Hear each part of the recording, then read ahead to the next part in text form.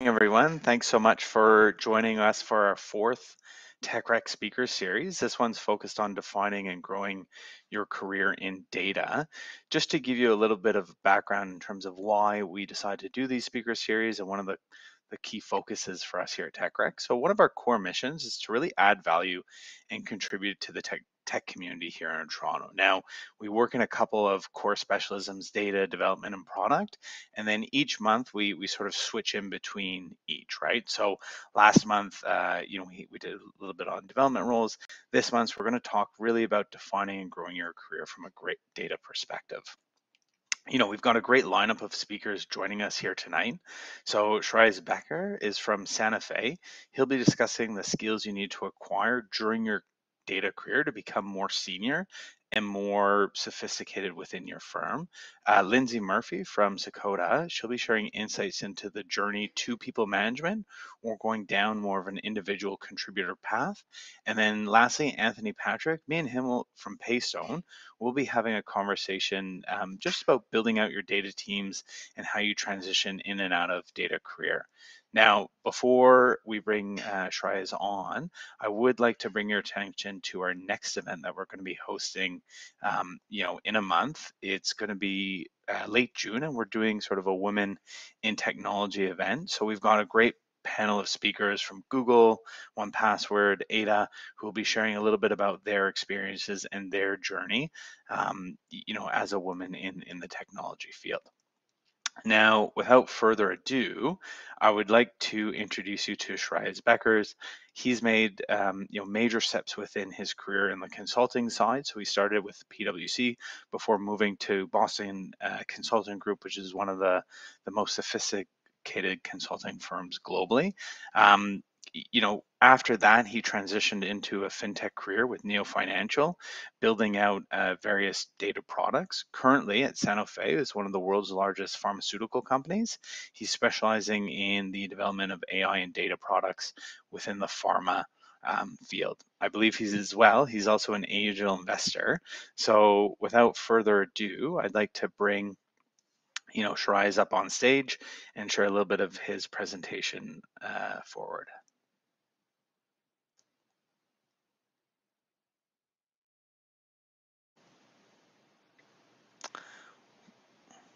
One second.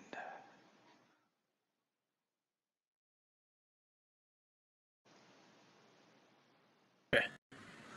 Perfect. Shreyas made it Okay. to the stage. Let me bring up your presentation and I'll head off. Enjoy. Hey, perfect. Hey, thanks, folks. Appreciate you listening in at 6 p.m. on a Thursday to me. I hope I bring some value. And thanks, Daniel, for setting this up. So, one of the most common things that most people in data science, once they spend 2 or 3 years in the career, they ask is, hey, like, what is like, like you're a data scientist, then what, like a senior data scientist, and like, like there's always this question on, okay, what is a data scientist, what is a senior data scientist, what is a lead data scientist, and how that career actually progression happens. I've spent some time leading teams, so I think I have a perspective in which like some of you might find valuable. So that's what this presentation is largely going to be about. So regardless of which data science manager you talk to, the most people are going to say is a very, very broad statement like the best data scientists are the ones who focus on impact, and they are like always try to a business value or a business metric. But if you are like starting out as a data scientist, it really doesn't help a statement like this saying go find value, or like these are like a bunch of tickets that you need to like solve for.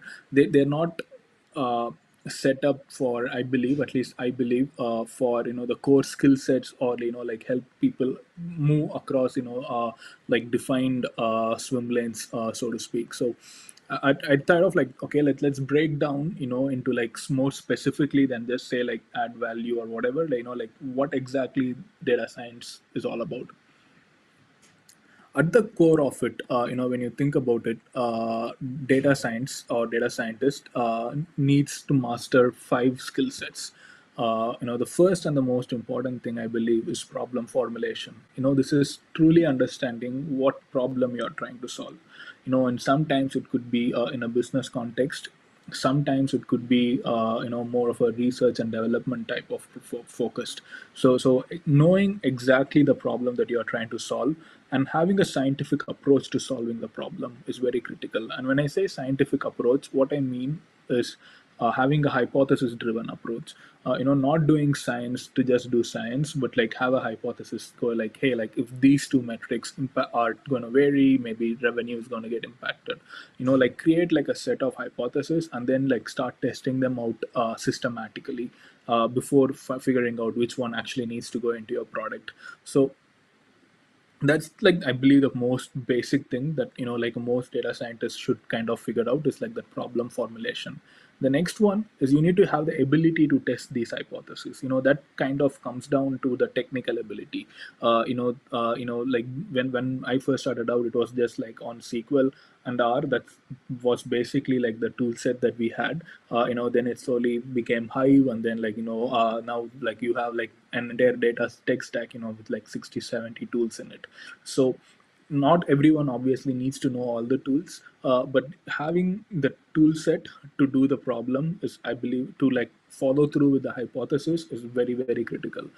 So I think developing the technical ability is another thing that you need to like kind of always be on the lookout for. The third thing is the analytical ability. And when we say analytical ability, it's mostly in the next, it's kind of like the one that is going to like set the stage for the next piece, which is like how do you actually like communicate it. Analytics helps you, I believe analytical thinking helps you to like structure your thinking a lot more. Having a hypothesis is great, but like trying to like put them together in form of a story, or trying to put them together in form of a user experience on if it's an actual product that you are building. So all of those things are very very critical. That's what I think is analytical ability. The next thing is synthesize. Synthesis is basically just having the ability to interpret the results. Like there is a lot of noise these days around what something means something. When we first started, one of the things that everyone spoke about was what is correlation, what is causation, and stuff like that. But now, with the advancements in technology, it's so hard to even in many cases understand what the model is trying to say, how to read it, how to interpret it in the form of a workbench of a user or a typical user. So having that ability to synthesize is absolutely critical. And the last thing is influence. Influence, influence can take many shapes. Some of the more common ones for analysts kind of come under the thing of like building a very strong story. But then increasingly we are also looking at like how do you influence your model to become perhaps an API that you could perhaps deploy on a product. And then, like, if you start having that type of influence, you are starting to have entire like how the entire tech stack of the customer-facing product impacts. So, like having that influence to bring different groups together to actually get value out of the data. So, very critical. I believe these are like the five kind of like things, dimensions, so to speak.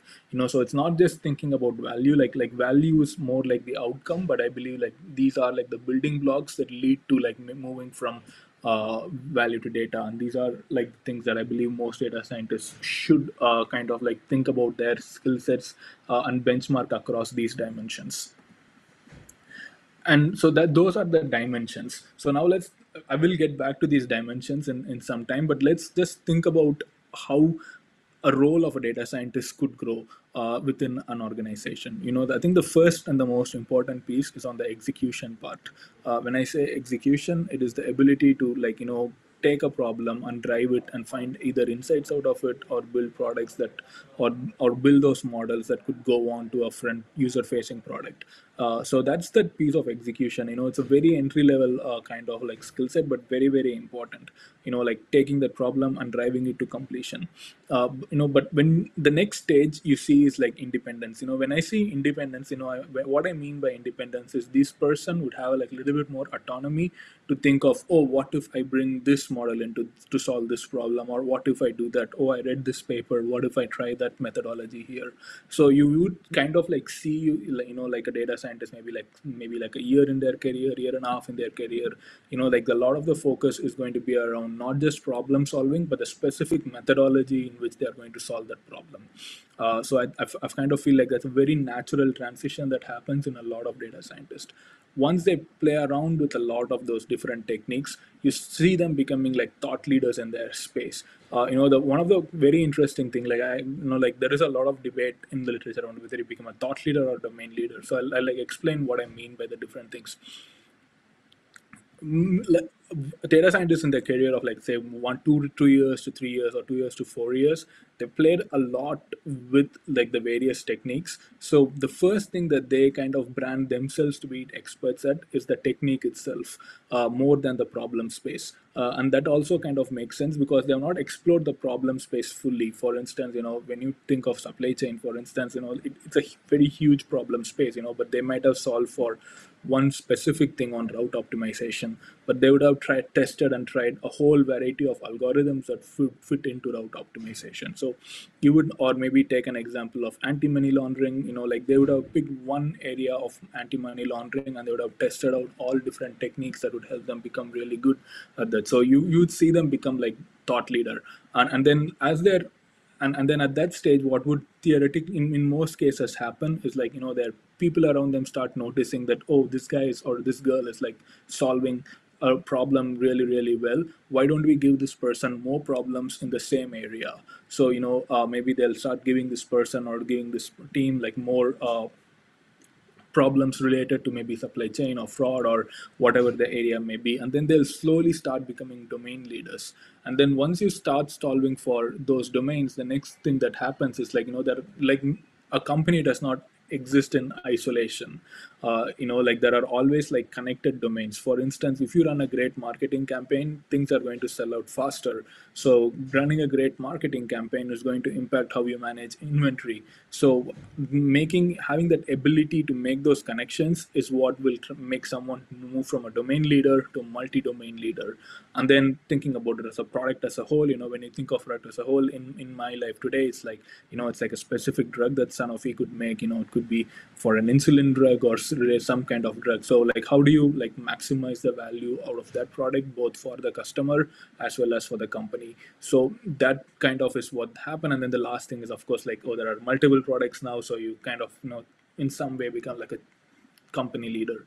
So that's in many ways is how I've noticed people's career growth could happen. Of course, like this would take decades for someone to move from execution to company leader, but like having that light or like viewpoint might help. So let's put the 5 dimensions in context to the typical career growth that you would expect people to have. Someone very early in their career, you kind of see them very very like project focused, and then they would, like, if you are like a manager leading teams, like you would immediately try to, like, if I am a manager, I would try to like fit them into like, okay, which domain these people typically fall into. I split by early to mid career and mid to late career because like I myself probably somewhere in mid to late career, and I typically like manage probably people in like level 1 to level 3 and level 4. So in these levels, like they are not really expert on anything, but they know how to like pull in like the different groups to become like a really really good person to solve that problem. For instance, the way to read this table is data scientists at the earliest stage of their career, as I've written, their greatest impact is going to be at a project level on execution. They're not going to own the domain, but then the more senior they become, the more they kind of like start to own the space, so to speak. So if you are a manager and if you see someone like in maybe level 2, the easiest way to like kind of help them move to level 3 is like start thinking of like maybe like putting them across in a chart like this and go like, okay, like, perhaps like synthesis, they need a little bit of help. What needs to happen to like make them more independent in the synthesis domain, or what happens to make them more independent on like influence, like, do I need to like start coaching them on presence, do I need to start coaching them on how to make persuasive presentation, or any of those things. The first thing, of course, they will become really really good at is like writing code. So the technology piece is usually sort of taken care of. But then like even like some senior data scientists, I've seen that they struggle with actually formulating the problem. So if you have like, like start looking at these lenses into people and like trying to figure out how to help them, you could figure out exactly where they need help, and you could like start coaching them in those areas. So it's very simple framework. I have used it, I have found it useful. I don't know if you will find it useful, but I wanted to just share it, to put it out there, to go like, this is a framework that I try to use when I'm hiring people, or when I'm like talking to data scientists on the team and like trying to help them coach and improve. So that's where it is. But then the next piece is like, when you have a larger team, it's good to have like a one like, a view like this into a single person. But to actually like, grow like the data IQ of your entire team, and like, I'm not selling the software data IQ, but like there's like intelligence quotients on data on your team, you need to have more of a structured product, or a structured program, so to speak, across your team. Again, this is something that I do and I find that works for me. So I just wanted to share it here with the team, and see what they think about it.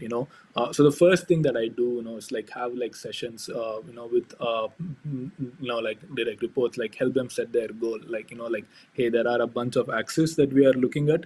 Where do you fall in these axes? And like, we also try to like go like, okay, like these are areas that like both of us together believe you need to improve.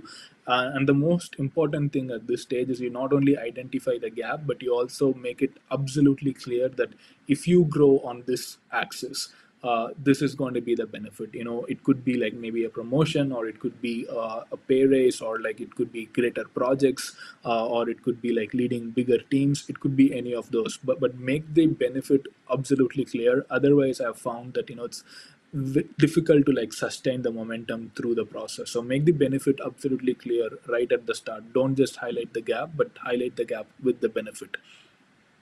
Once you do that, once you have like a view of that nature, I think it's important to like provide opportunity for these people to work on. One of the things I've found is, if you pick someone, like very early in their career, you can give them, like opportunities in the area of weakness to improve. But as someone has like spent some time in their career, there is no point to like focus on their weakness, because like they have done well without focusing on their weakness. So I've typically found what works is like help them double down on their strengths. If they are great technically, like give them great technically difficult problems. If they are great convincing people to like get budgets, or like for their dream projects, like help them more on the influence axis. So then they also start to enjoy their work a lot more, because they start seeing success. Because the later you get in your career, the time to announce a win, so to speak, is increasing. Because if you're just running at a project level, maybe like 2 or 3 insights here and there is a win. But then later in the career, it takes like months and months of hard work to like actually like go like, okay, I think I did something meaningful. So for late career individuals, I think the focus has to be more on just the recommendation, at least from my side, is to just focus on their area of strength and not on the weakness. And the third is the accountability partner. Like it's very similar to how, when what happens when you try to go to a gym, for instance. So like you kind of like show up at the gym much more often if you have an accountability partner. Very similar to that, have set up like accountability partner. They don't always want to just listen to their manager. They want to listen to someone who's going through a very similar journey, to improve themselves, to find a way to like deliver greater value to the organization. And then, like, one of the rules that I kind of like try to like push for people to use on those sessions is, put yourself on the shoe of the next person and go like, what you would do if you were them. So it kind of like removes any judgment, but rather provides a view on like, okay, maybe just a different point of view, versus saying what you're doing is wrong or what you're doing is right. So it's not an evaluative session at all. It's just to go like, hey, like maybe have you tried this, have you tried that, or if I was you, this is what I would do. So it generates a good discussion on both sides, and also like eliminates judgment as well. So I found that work. And then the fourth thing is here is tracking. Like here's where you got to like put on your leader hat on and like ensure people are trending towards their goals. And that's the thing. And then the last thing is like very important in a individual level is if this individual actually delivers on their promise. Like very important that you deliver yours, because if you don't do that, the next person, you can't really put them, like you lost credibility to put the next person through the program, or a process of this nature. So like like ensure that you deliver what you promised. Like it's very difficult given today's environment, in general, or in large organizations. But if the person actually delivers against their promises, like it's very important, as a leader, that you deliver against your promise. And then the last one is like change management. As like we've spoken earlier, like most of us, probably on today's panel, have like really large teams. So you need to think about setting up a process as a whole. Like, okay, now how do I set up as a program? The easiest way to do it is like not to like enforce like 30 rules or 40 rules, but I'll just make an example out of a person who succeeded in this process. So the more examples that you create, the more people would want to do it within your teams. And I've actually had instances where people in other teams also want to like put programs like this happen. So that's a view on like how to like design some programs. And then the last slide is more on like what are the lessons. All of these are like the process, and all of these are great, but the mindset, as a manager, like always needs to kind of go to like, hey, like I know the best data scientists are experts at their field. They always have a growth mindset, and they want to be autonomous, and they're relentless about solving the problem that they have taken. So very very important to remember in terms of like having like a, at least that's what I believe, in terms of having like a orientation for all of the different group parts that we are looking at here. You want experts, you want people with growth mindset, and you want people who are both autonomous and relentless. And the last piece is like, this process, to put them anyone through this process, it's going to take some time. And so like always focus on rewarding efforts, like put the outcome like a little bit behind if you could, and just focus on the effort. Like, is the person putting the effort towards identifying the problem areas, working on them, and delivering more value? As long as the efforts are there, keep the encouragement going and keep rewarding the effort. And then like the whatever process you kind of figure out, there are going to be like gaps in your processes. So it makes sense to like finding ways to like perfect your processes. And at the end of the day, there's a people problem, and HR teams have been handling people really really well for like centuries perhaps. So make them your partners, get them along in the journey, and I think like you will create success for everybody involved. So yeah, that's about it. I mean, that's some lessons that I've learned. And I'll stop here for questions, or however Daniel guides me from here. Perfect. Well, thanks so much for sharing. We really enjoyed sort of that insight. We did have a question come in from the audience, so we don't have that much time, but I just wanted to maybe highlight it early on. And I think maybe where they're coming from is really about gaining that influence and becoming a thought leader. Do you have maybe a specific example from your career where you thought, okay, I've gone and I was really able to influence my seniors, and maybe what did you do in that instance strategically to be so successful? I think the most important thing, especially like I think the question you asked was from thought leader to like a domain leader, I believe. Like, can you like show me the ones? Thought leader to gain influence from the firm. I think it's very easy to dismiss thought leaders in a firm, because thought leaders are not like driving value. They don't understand how it fits into the overall business process. So if you think you are a thought leader, I think the thing to like figure out how to gain influence is like bringing all the people, like having conversations with them. This is where thinking of like, hey, like these are 5 dimensions to improve, and then you go like, okay, the fifth dimension is perhaps where I need to focus on an influence. And then in influence, like it becomes like, what are all the different viewpoints? How do I align the various viewpoints for a common goal? Like, if you could think about it in a very like emotionless manner, so to speak, then you can like very quickly like figure out how to like influence people, because everybody has a goal. And like it then becomes about like lining up everybody's incentive to the overall business objective. So I would say that is probably like a way to become a influencer. Okay, awesome. Well, Shreyas, really appreciate you taking time out of this Thursday. It was really great having you coming on board and sharing your insights. That'll be pretty much be it for us today. So thanks again, and I'll take you off stage now. Thank you. Perfect. Next up, we're going to have Lindsay Murphy giving a quick presentation about transitioning into becoming either a people leader or as an individual contributor. Lindsay, has really developed her career within the Toronto startup space. She, was a director of BI at Benchsci. She was the head of data and analytics over at Get Maple, and now currently the head of data at Sakota. She's also one of the key organizers of the Toronto Modern Data Stack event that sort of happens bi-monthly. If you haven't heard of it on Meetup, or if you haven't checked it out, I'd highly I'd highly encourage everyone to check it out. They run these great in-person events. So without further ado, I'm going to bring Lindsay on stage and share up her presentation. Thanks. I appeared a little early. Hello. Thank you. No worries. I'll leave you to it. Sounds good. Thanks. I'll just plug the Toronto Modern Data Stack in the chat. So if you're ever interested in joining us, we try to do events every month. So would love to see you at one. Awesome. So excited to dive into this topic. Thanks so much for joining the event. So my topic is called individual contributor versus people manager, and how do you want to think about choosing a path in data? So as Daniel said, my name is Lindsay. I am the head of data at Sakota, and I've been in the data and analytics industry for about 11 years now. And I was a formal people manager for about 5 years. So I'm really excited to talk about this topic because I feel like my transition to people management wasn't really as smooth as maybe I thought it might be. And so I think having really strong leaders in data is important. And I think if we talk a little bit more candidly about some of the expectations versus reality that there is around people management, we might help make that transition for people a little bit easier. And we might be able to convince more people to become people managers.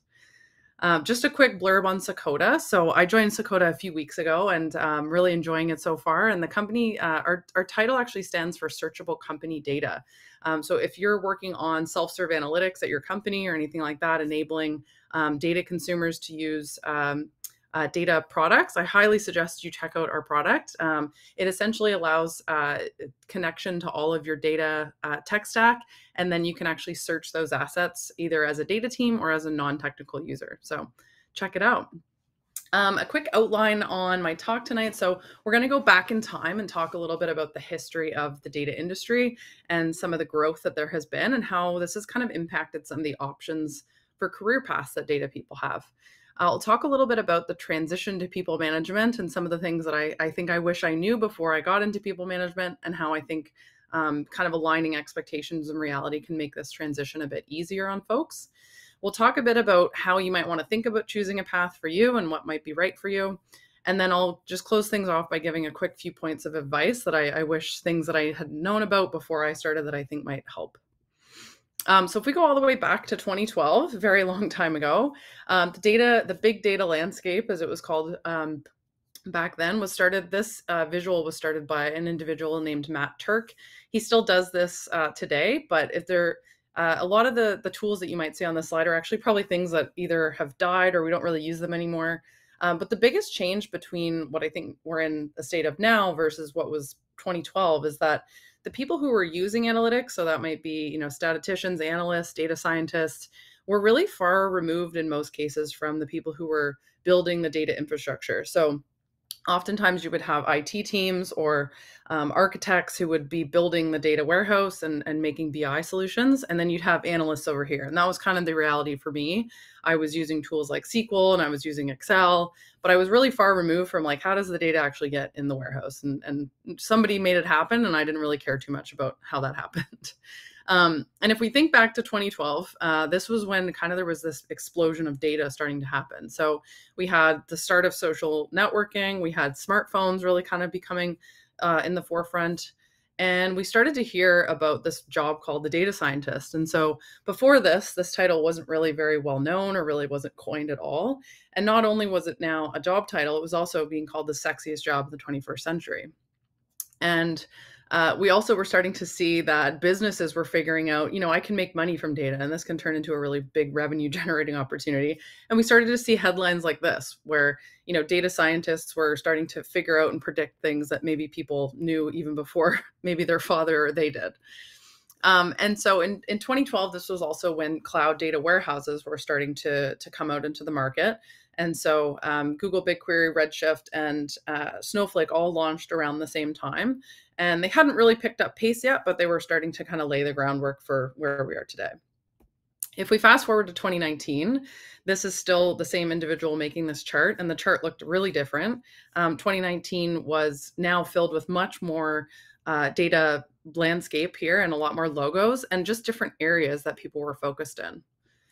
And now we had a new title for the sexiest job. So we found that data engineers were spending, 90% of their time cleaning data and not very much time building predictive models. And so data engineers started to get a lot more credit for, moving data around and building data infrastructure, where previously it used to be more of like an IT function.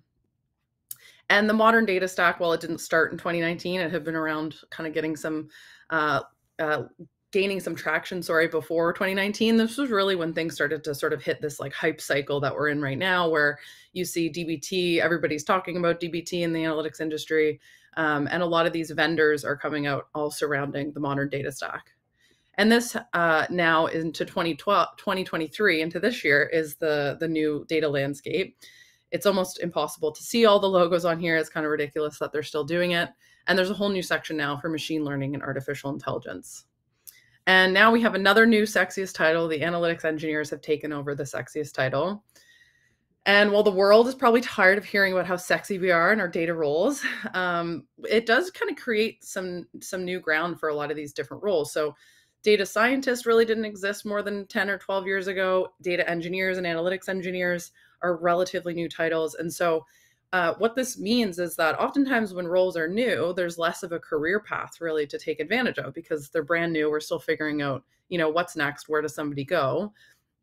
However, as Shreyas mentioned in his talk, that data scientists, for example, are now starting to get more technical. There's a lot more tools out there for them to take advantage of. And we're seeing that on the same vein with analytics engineers and data engineers, that these roles are now, that IT function is not as far removed. We're actually now taking over a lot of the building of infrastructure. And it's allowing us to have more technical individuals in data roles. And with that comes the ability to start working more like software engineers. And so software engineering has been around for years and has a very long career path.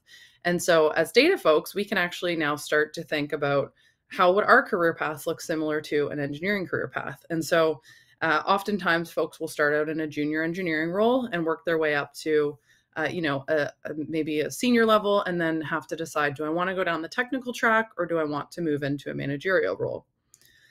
And my career looked pretty similar to this. So I started out in individual contributor roles, and I worked my way up into an analytics manager role, where I wasn't really a people manager, but I managed a function at my company. And from that role, I moved into a director role where I started managing a team. And this transition, while it looks pretty innocent on the slide, was really a big change for me. So I felt, in my analytics manager role, I was kind of at the top of my game. I was really feeling like, I knew my stuff really well, and I was the subject matter expert in my company. And then seemingly overnight, I started to feel like this when I went into the director role. I was really, from one day to the next, started to, have to develop a new skill set really overnight. And felt a bit like I was a fish out of water. And if you do any kind of searching on the internet, you'll find that other people share the sentiment sometimes with me that people management is actually a really hard job. Some people will say things like this, that being a manager sucks. And some people will say something even worse, like they hate being a people manager. And I laugh pretty hard at this because this person's only given it 16 days worth of a try. So I have a theory about why this is, why it's so difficult for some folks. And it's really because our expectations and reality are a bit out of alignment. And I think this was the case for me. I think as humans, we tend to have very high expectations of ourselves, but we also have high expectations of a situation. And so when those expectations are misaligned with the realities of a change, we kind of end up in this area of disappointment. And I think if we can be a little bit more transparent with what the expectations are and kind of be more forthcoming with people who might be thinking of going into people management, we can hopefully end up in the happiness quadrant, if not at least on that line, and just have some contentment with this transition. So the first, I want to go through next some of the expectations that I think I had and what I've heard from other people that I've spoken to. So the first one is that I'll get training. And this wasn't further from the truth for me. I did find a study from 2016 that interviewed a bunch of middle managers and found that 87% of managers wish they had more training before they became a people manager. Many companies, mine included, and many of the companies I worked at since, don't offer any formal people management skills training. And so that means you're going to have to learn on the job. You're probably going to start this role and then really be learning these skills as you go, which can be pretty uncomfortable. I think the other thing is like taking that on and needing to teach yourself is something that you sort of have to, work on. The other big one is that I think some people expect that becoming a people manager is a promotion. And while in my case, I did go from a manager to a director role, and that for all intents and purposes is a promotion. It's really more of a job change. And I think reframing that in our minds is really an important thing to do, because in most cases, a promotion means that you just get more responsibility and your job might become a little bit harder. In the case of transitioning from IC to people manager, you're actually changing your day-to-day job. And the things that you do for hours a day will be different than what they were before. The next one is I'll deliver value and get recognition in the same way. And so your primary value is no longer going to be what you deliver or what you do, but it'll be what you help your team to do. And so as a manager, if your main job is now to support other people to get their work done, what do you actually get to take credit for? So there's kind of that transition that, if you really take a lot of pride in your work and the delivery of your work, you're going to have to kind of reframe that for yourself. Next big one is I like working with people, so managing people should be easy. This one is also, I think a lot of people I was a people person and I still am, but I think what maybe people don't realize is that you actually do kind of enter into this power dynamic when you become someone's manager, and whether or not, you want to be somebody's best friend still, or you want to be really close with those individuals. There's just this inherent thing built into that relationship now where, you have the ability to fire that person or promote them or give them a salary bump. So there's just more inherent higher stakes built into that. You're going to have to deal with personal issues, difficult conversations, physical and mental health issues probably. And, you're probably at some point going to have to fire or lay somebody off. And those things are never pleasant. And then lastly, I'll receive feedback to help me improve. And while you probably still will receive feedback, what you're going to find is that the more senior you get, it's harder and harder to get useful and constructive feedback than it was when you were an IC. Again, this kind of comes into that power dynamics, is that even if you're, being a really bad manager, you're annoying your direct reports, sometimes they probably won't say anything because they might be untrustworthy, or you might not have developed that relationship yet. And so you'll have to work really hard on developing trust and asking for feedback a lot and asking in a lot of different ways before you actually start getting this consistently. So I hope I haven't scared anyone off the path, because that wasn't my intention. What I'm trying to do is help ground us in reality. But if you are still thinking, I think I do want to become a people manager, and I would encourage people to think of this. I next want to talk about how you might think about choosing a path. So the first thing I want to say is taking a step back to reflect is really important. So a lot of times I think we kind of just like move headfirst through a career sometimes. And I think just taking this time to reflect on what really motivates you at work? What are your values, and what does work mean to you? And will you be able to kind of change your value proposition if you move from being an IC to a people manager? And will that make you happy? And I think even broader than that, think about what your long-term goals are for the next 5 to 10 years. Like if you want to be a C-level at a company, you're not going to get there without being a people manager, because that is just inherently a people manager path. You can then, once you've done some reflection, you can go through and do a pros and cons list for yourself. So this is just a very high level example, but think about some of the things that, you like to do that you get to keep doing. Think about some of the things that, you might miss out on if you don't move out of the IC role, and then do the flip side for people management. So, people management can be very fulfilling for helping to grow and reach other people's goals, but, maybe you risk burning out because the expectations are higher. You have expectations from your leadership, but also from your team now, and those might be out of alignment. And then here's a set of quick questions to ask yourself. So, are you happy when you can help others grow and succeed? Do you enjoy talking to people, listening to their problems, and resolving conflicts? Are you comfortable giving feedback and having difficult conversations? And will you be willing to help people manage through difficult personal life situations? So, something like a death in the family or mental, physical health challenges, or even a divorce. And if you answer like these things make you cringe, it's really good to take a step back and think about it, because these are going to be things that you're going to have to deal with as a people manager. So definitely good to kind of think about that.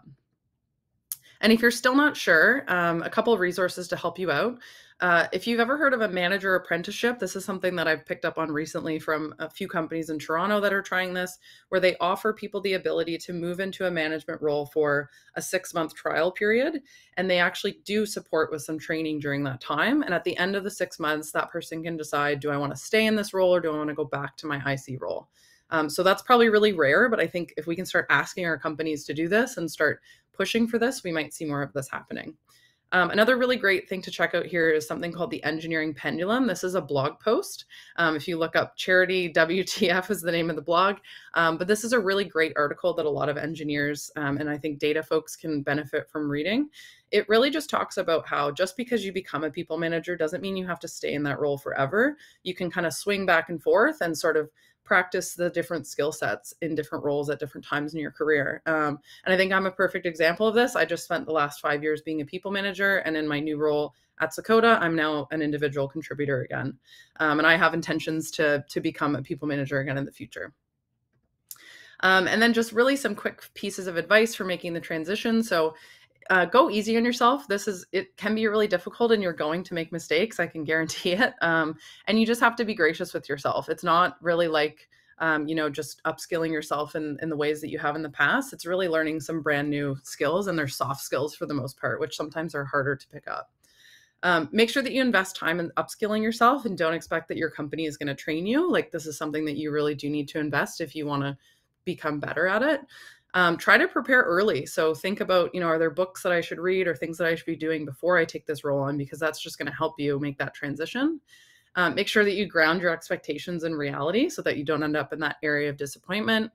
Look for opportunities to try it. So ask your company, maybe they'll do that apprenticeship, or you can try some informal mentoring or coaching. And then lastly, don't be afraid to ask for help from both your manager and also your team. So if you do become a people manager and you're struggling, make sure that you ask for help, because people should be there to help you. Some good resources that I'll share really quickly. The Effective Manager I found was a really, really helpful book. It's a very tactical look at what are the things I'm responsible for as a manager, and how do I run a one-on-one? How do I give feedback? How do I delegate work? And how do I coach my team? And so they kind of feel like a lot of these management books are based in theory, and I felt that way as well. The Effective Manager is really just, here is how you be a manager, and here are the steps you need to take. And so it's very tactical and easy to implement. Manager Tools is a podcast that's run by the team who wrote the Effective Manager book. So they have thousands and thousands of episodes. They've been doing the podcast for, I think, 15 years. So really recommend checking that one out. And then this book is a bit more theoretical, but How to Win Friends and Influence People.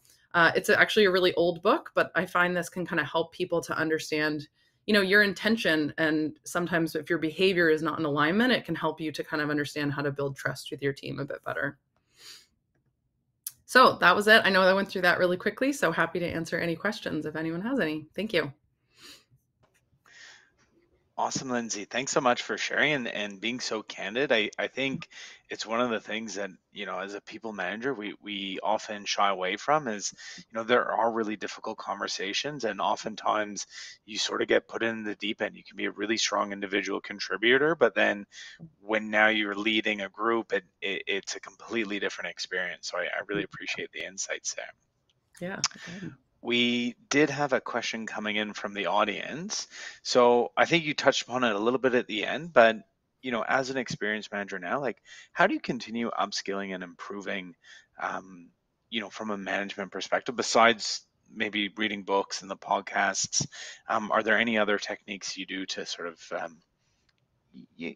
check your behavior and see, okay, am I following the right path, or reflecting and being really targeted there? Yeah, absolutely. I think one of the things that, and this might be even just more general feedback as you get more senior in your career, is the networking piece. So I think going out and finding individuals who are at your same level, who are challenged with the same things, can really be helpful, because you can kind of bounce ideas. They can share other resources that they've found helpful. So that's one of the big things that I think I've leaned into a lot more recently, is just sort of figuring out how to get out there and get to know more people who are challenged with the same things. And then you're able to sort of say, like, hey, here's the situation I'm in. What did you do in a similar situation? And finding mentors that might be able to help you out would probably be my biggest recommendation. Yeah, I couldn't agree more. I was lucky enough to have a mentor early Mhm. on in my career, and they really helped with transitioning from, I was a marketer before getting into the recruitment business, so they were able to help with that transition. But even now, as a business owner, I often will speak to a couple of mentors, or, the unofficial board, and seeing if we're Mhm. working in the right direction or not. So I think, for young people getting involved in their career, finding that mentorship is probably the most important thing that they can do. Yeah, for sure. Sometimes like a 5-minute conversation can have more impact on you than taking all the courses in the world. So I couldn't agree more.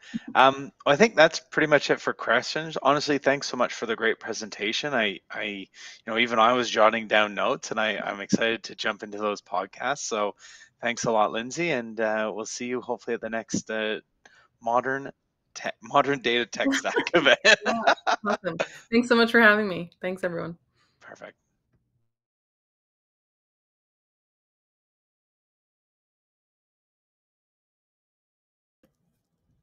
Yeah, we're not quite there yet. We got Anthony as well. Sorry about that. I moved off stage, but just as a quick introduction of Anthony, so he is, currently the director of business intelligence at Paystone out in London, Ontario. They're one of the most exciting fintech companies here in the Greater Toronto area. Prior to that, he was working for 3M, which is one of the big manufacturing companies globally, and has a master's degree in international finance. So thanks so much for joining us here today, Anthony. I really appreciate that. Yeah, thanks for having me. This is gonna be fun. And a great speaker so far. I love it. Yeah, so far so good. Puts a lot of pressure for us at the end on the fireside chat. But I guess in terms of my first question, something struck me. What Lindsay was saying a little bit earlier. Now, to maybe date myself a little bit, I graduated sort of university around the same time of you, in the late 2000s, early 2010s. And, there wasn't a job that was called a data analyst or data scientist. You become a business analyst maybe, or a statistician, but you didn't really have that term data scientist. So I think what happened was a lot of people began moving into the data field that were coming from other specialisms or other areas of focus. I was sort of hoping you could share a bit about your early career journey and how those maybe non-data roles prepared you for your current position at Paystone. Sure. So yeah, it's a really good point. I remember when I first started in the data field. First of all, I was never supposed to be in data. It was a complete accident. But the reason I ended up joining it is my plan was to go into banking. I was supposed to go into investment banking, and I moved to Canada from Ireland with my financial baggage and all of that. And I was looking for a job. So I got in touch with a recruiter, and then that recruiter said, "Hey, you know what? That's the power of recruitment, right? You got to get in touch with them. They landed me a job at 3M as a data analyst, and it was horrible. Like the first 2 weeks on that job, I was like, what am I doing? And then I discovered SQL, and it was life changing. I was like, oh my god, this is amazing. This brain, this fingers, SQL, we can do a lot together. And that was it for me. I started leveraging a lot of the skills I learned in my master's degrees and my undergrad, because it's all econometrics, right? It's all stats. It's basically numbers, numbers, numbers. It's the same thing whether it's in economics or it's in data science. It's the fundamentals are the same, right? The methodologies might change eventually. You obviously need to be a more solid programmer and all of that, but it was transferable skills that I was easily able to implement in my role at 3M. So the way it went for me is I started off as a data analyst, doing very mundane tasks, and then I proved myself by automating a lot of these tasks. And then I went in as a business insights analyst. And what that is basically a combination of data data analytics and business analytics combined, and it ended up being a whole bunch of storytelling, right? So you need to have that ability to convert very complex data models, or sorry, data like statistical models, and communicate them to a non-technical audience. So I found myself pretty good at that, and that took me to the next level. Eventually, 3M was like, "Hey, there's an opportunity for you to go into marketing."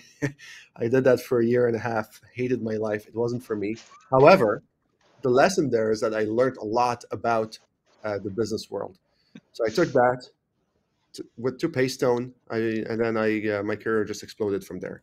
So the idea here is that what you learn in your previous job or previous whatever your background is, there will always be something you can take with you into the data world. There's always something. Like, a lot of people think that data is like super technical, but you need a lot of soft skills, like a lot of soft skills for you to succeed in this role. And like I said, some of the soft skills is just being able to communicate and be a good storyteller. Without that, you will not succeed, right? Like, I've seen some of the best data scientists go down in flames because they couldn't communicate their findings really well. So that's kind of that's kind of my thought on that. Does that make sense? Awesome. Yeah, no, it does actually. And it sort of leads me into my next question, right? Like, you've got a team at Paystone. You hire a lot of people coming into the data field. Some maybe come from a pure data science background. Now there's degrees in it, right? So we can become really data specialized right from an early start of your career. But how do people, when they meet with you maybe for a job interview, how do they best highlight their cross-functional skills, or like what do you sort of look to hear when people are Mhm. maybe transitioning into a role within the data field? Yeah, that's a good question. So if it's somebody coming from a data field into the data field, that's a pretty straightforward thing. Like, I know exactly what to look for. But if it's somebody who's not from the data field, or is from a similar role, let's say they were a software engineer, for example, that's a bit more straightforward because they have those technical skills. But if it's somebody, for example, from a chemical engineering background, well, I saw that at 3M. One of the best data leaders at 3M right now joined my team at the same time as I did, and that person came from a chemical engineering background. The one thing we look for is industry fit. So that person came from oil and gas, and the role we were hiring for was for a business insights analyst in the oil and gas industry. So that was like a huge check mark. We're like, oh, yeah, that's our guy. 100% we're hiring that person. The other big thing we saw was that that person was an excellent problem solver. That is the big thing in data analytics. You need to be an excellent problem solver. You need to find quick solutions. You need to be you need to be smart about it. And then the other big thing I look for when I'm hiring somebody is, have they displayed or have they proven that they are good at data analytics? And there are multiple avenues you can go down to make that visible. And one of them is as simple as creating a GitHub repository just to display your work. So the last person I had an amazing GitHub. She displayed all of her work in there. I was like, oh, great, clean code. I saw her logical process, or her thought process, and all of that. And that's one avenue. Another avenue, and this was somebody I interviewed. That person was out of Lebanon, actually. He had, I think he ranked number one on HackerRank on SQL. So, like, that right there, I'm like, yeah, that's 100%. I'm going for this person. 100%. There's no doubt in my man. You're ranking number one on HackerRank. That's huge. So so needless. Obviously, he didn't take the job because the time difference. He's ranked number one. I don't know, you're not ranked number one. Yeah. But that's kind of the idea. Like, those things will make you really stand out. And look, it's not really difficult. I mean, there's so many different avenues. Like, some people ask me, okay, so what kind of data set can I use? Well, there's a lot out there. You can go to Kaggle. You can get a whole bunch of data out there. The Titanic the data. Use that. Experiment on it. Just show that you know what you're doing with the data, and you know how to communicate that data. Actually, I'll tell you a little story. One of the best interviews I had. A few years ago, I interviewed with this one company. I obviously did not take the job just because I just didn't want to do it. But they asked me to do a little case study. I added a whole bunch of stuff into the case study that had nothing to do with what they asked for. So I just went way above and beyond just to display my skill set. And they were like, "Awesome, this is great. We would love to work with you. The stuff you displayed here shows that you're a good fit." So it's just like, just go above and beyond, display your work, and just show that you're relevant in that industry. I'll give you one last example of a thing I touched on at the beginning, which is industry fit. Somebody on my team recently left, and he he was a data analyst. He is going into a pharmaceutical company as a data analyst as well. But he got in so easily because he's currently doing his a major in biology, and he's a great data analyst. So like that's like a very easy fit. Like the guy just went in. That was super easy for him to do that. So yeah, those are my points on that topic there. And I couldn't agree more. As someone who looks for jobs for people's professionally, that's probably the thing that we look for as a big key, right? It's not just the skill sets that you have and you can do the job, but do you have that domain experience, right? Like, if you're in fintech companies right now, you're probably going to be a really good fit for another fintech firm because you understand the regulations, the challenges, have a completely different lens on what maybe the other company is doing, and you can provide a lot of value there. I find it's a lot harder if you start from, let's say, a fintech company and then try and move into automotive industry or in one of the, like, a marketing firm, right? It does make it a lot harder. Earlier, Lindsay provided great presentations on the challenges of becoming a people manager. I always like to now stop and ask you, how did you make the transition, and what were some of the lessons you learned to becoming a people manager? It was insane. It was just completely brutal.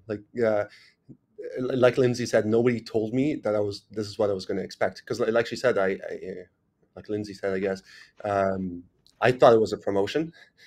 It was like, this is what it feels like. You've got your team, there's you, and there is upper management. You're literally quarterback, right? You're stuck in the middle of that sandwich, and it is absolutely brutal sometimes, but it's also super rewarding. Like, there's no doubt about it. It's super rewarding when you see people succeed, when you see people you've mentored grow, and it's awesome. But you're tapping into a skill set that you never thought you had. Like, I was not expecting any of this. So I started off super technical. Data engineering was like, I'm not going to say top-notch data engineering, but there was I was considering myself an okay data engineer, super technical. But when I got into this role, I'm like, holy moly, I need to tap into my EQ skills.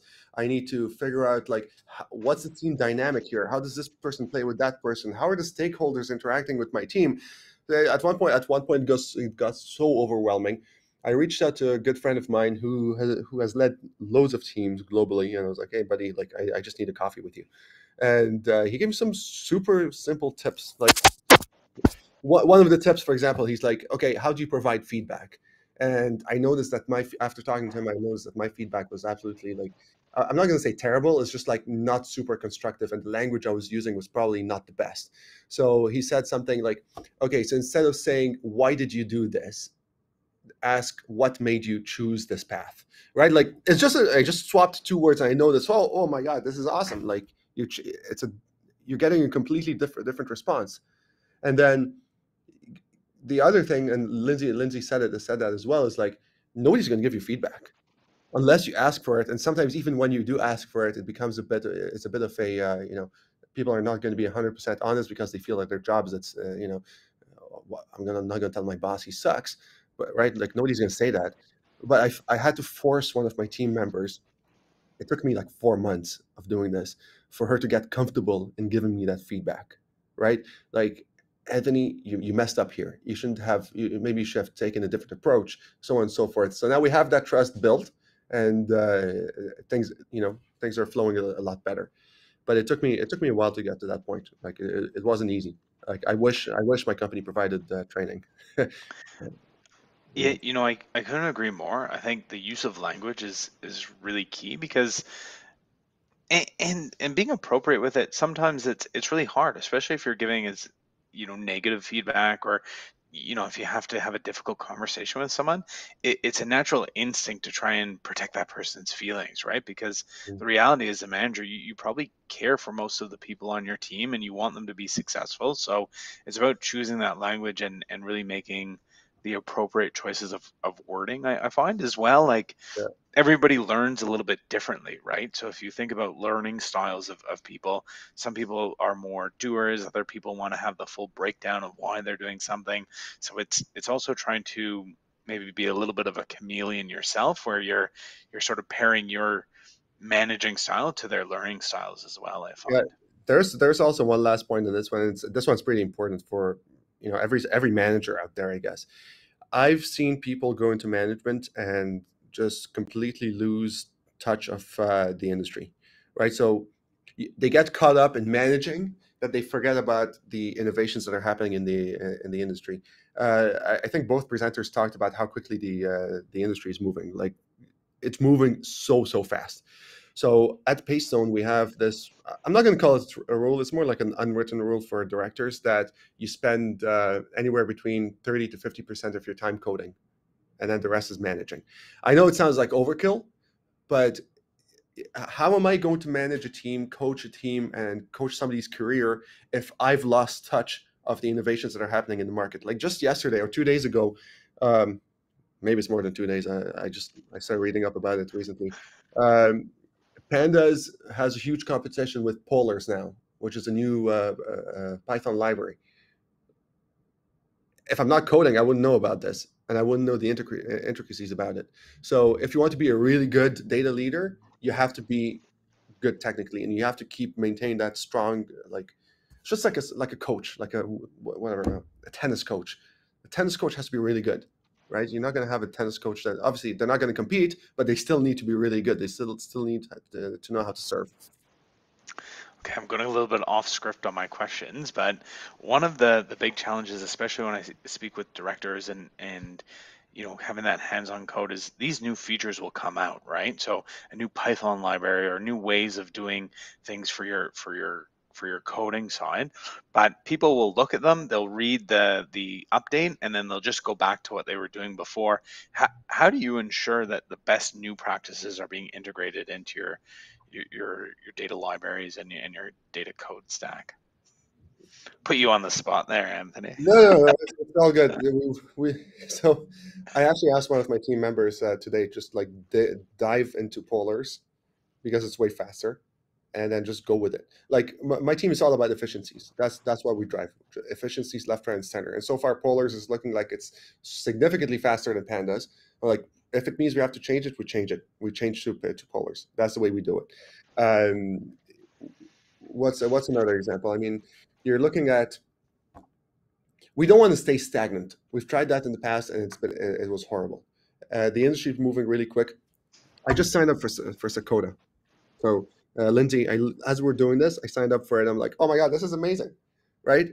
Tomorrow, what's going to happen is I'm going to take this, give it to my team, play around with it, evaluate it. If it's great, let's dive into it and throw it into our tech stack.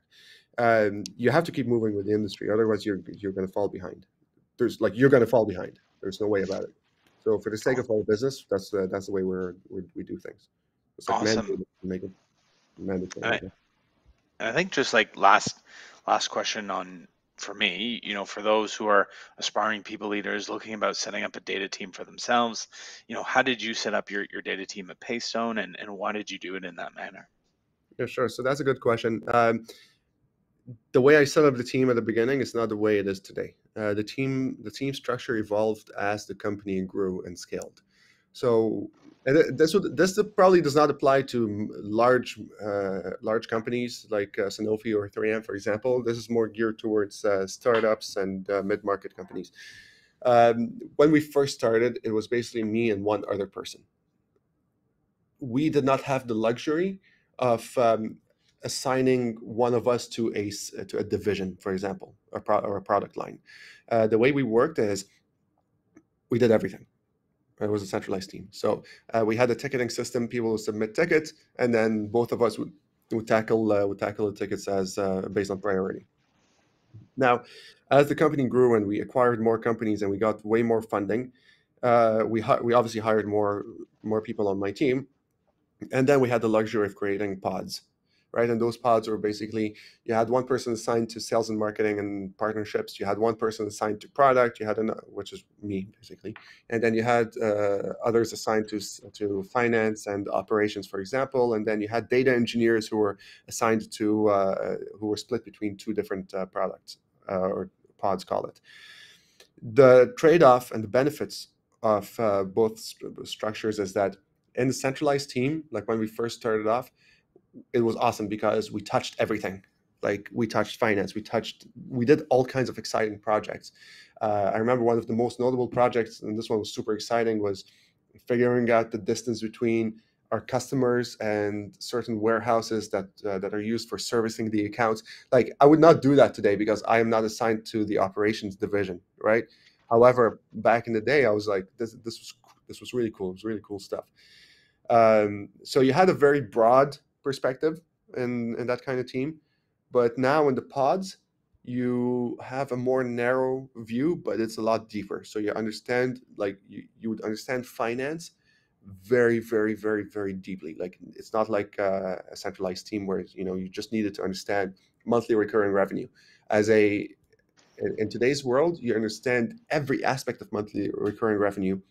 You understand how credits and debits work in that equation, for example. We're talking about minute details, and you're expected to know that. So that's kind of the trade-off. You're an expert versus a generalist in these two worlds, I guess.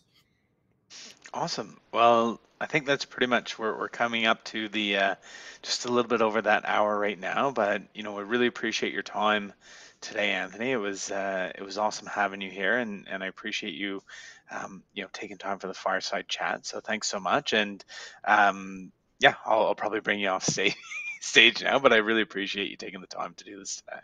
Yeah, no, thank you. And likewise, I think overall a big thank you to all of our speakers, Shreyas, Lindsay, Anthony. Did really shared some great information, some insights, and I hope everyone got a little bit of value from that throughout today. Just as one more quick reminder at the end, we've got our next event coming up at on June 29th. Women in Tech panel. So great speakers from Google, 1Password, Ada. We're really looking forward to having them on the panel. And till next time, thank you so much, and have a great rest of the day.